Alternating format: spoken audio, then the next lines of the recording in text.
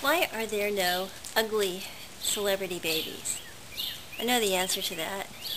It's because there are no ugly babies at all, right? Perhaps. But let's say there are normal babies that have cradle cap, they drool on themselves, they spit up. Why do we never see that with celebrities?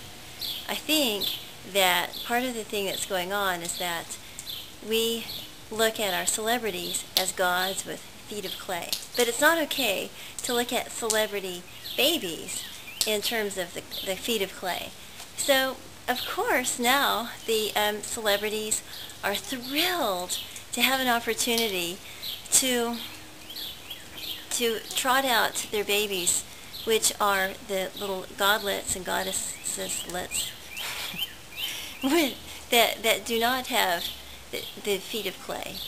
So the actual celebrities can, one, bask in the glow of perfection, and that they have for a while before the paparazzi and the public tear them down, build them up and tear them down. And then second, they can start to build a brand or a product. So notice how celebrity names, baby names, are individual, they're easy to spell, they're easy to pronounce, short, fit on a billboard, Apple, Sunday, on and on. And so now we'll need things like blue and lake and different colors, cloud.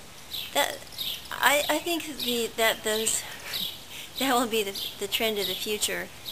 Now the question is why and how, and part of it is just the commodification of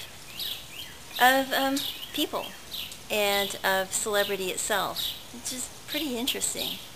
Anyway, it's starting to rain, which is, again, a good celebrity baby name, Rain. And thanks for listening.